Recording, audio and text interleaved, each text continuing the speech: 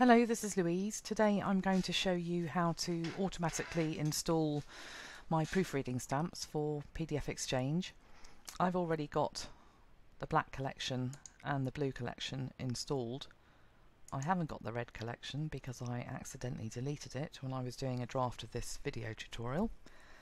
But I suppose that's a good opportunity for me to show you what to do. So the first thing you need to do is to download PDF-XChange.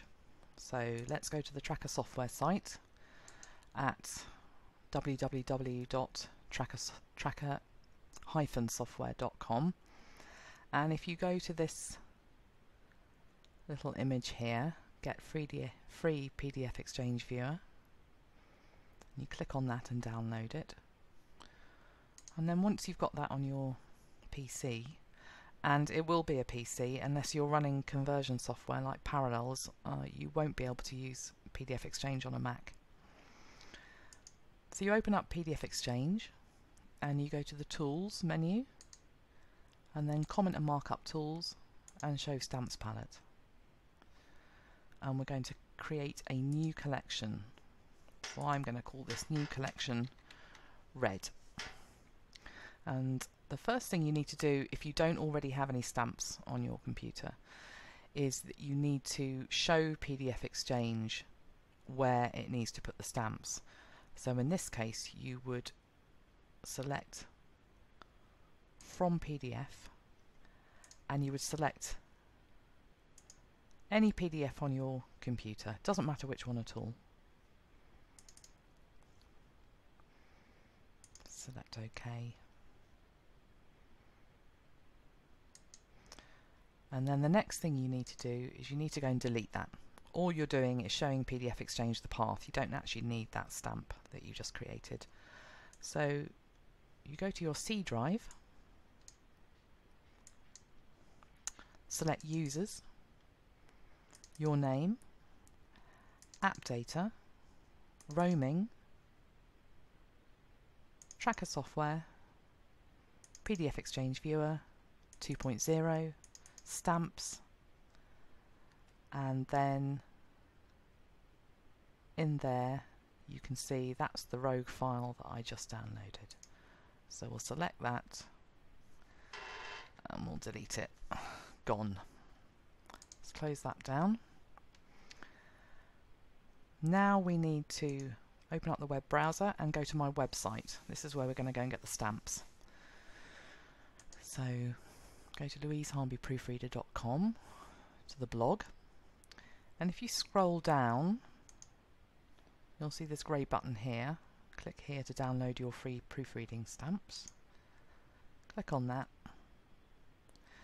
and this top entry here is where we go to get the actual sets of stamps. And if we scroll down, PDF-XChange users need these three sets here on the second row. So we've got black, blue and red. So the set I'm missing is red, so I'm going to download that file. Now when you open up this PDF you'll see only one stamp, and that's because this PDF is actually 70 odd pages and each stamp has its own page. So don't be alarmed if you only see a delete symbol, that's perfectly normal. So you're going to save that to your computer, and we're going to go back to that same path that we went to before. C, Users, your name, App Data, Roaming, Tracker Software, PDF-XChange 2.0, Stamps, and then we're going to save this file here. Just give it a few minutes to do its thing. And now we'll close it. Now open up PDF-XChange again. Tools, Comment and Markup Tools, Show Stamps Palette. And there are all your stamps. Now they're quite big when you first look at them. So if you can see these little magnifying glasses here, you've got a plus sign and a minus sign. If you keep clicking on the minus sign it will reduce them. And that's really handy when you're proofreading on screen, because you can move this palette around and resize it however you like.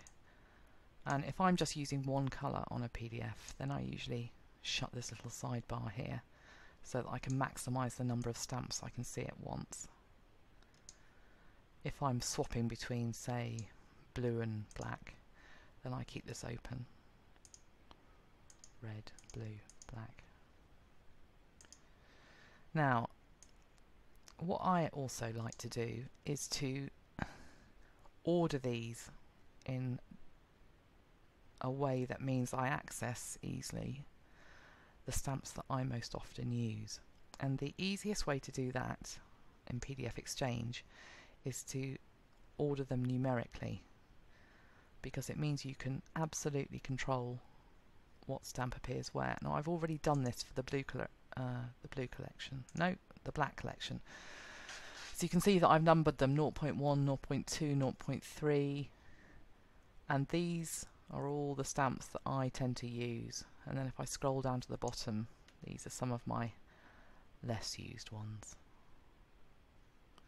And the great thing about using a numbering system is that if you were working on a PDF and you found yourself using again and again a symbol that you're not used to using, all you have to do is select it,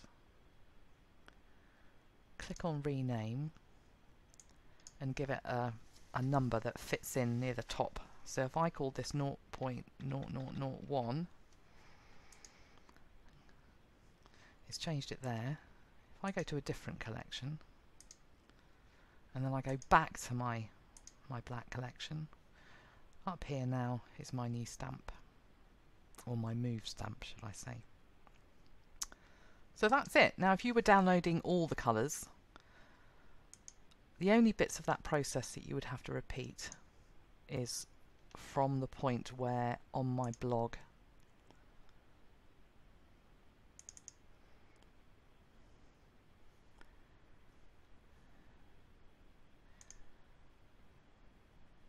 you selected a different colour. You don't have to go through the rigmarole of selecting any old PDF off your website. You only have to do that once. So let's say I didn't have the black set already. I could now just click on the black set, save it in C, users, roaming, blah-de-blah-de-blah, and then when I open PDF-XChange again, it will be there. Now, if you forget to close down PDF-XChange while you're saving your stamps file in your C path, the stamps may not show up. If that happens, then just close down PDF-XChange in its entirety and open it up again, and you should see everything where it's meant to be. Dead simple. Enjoy!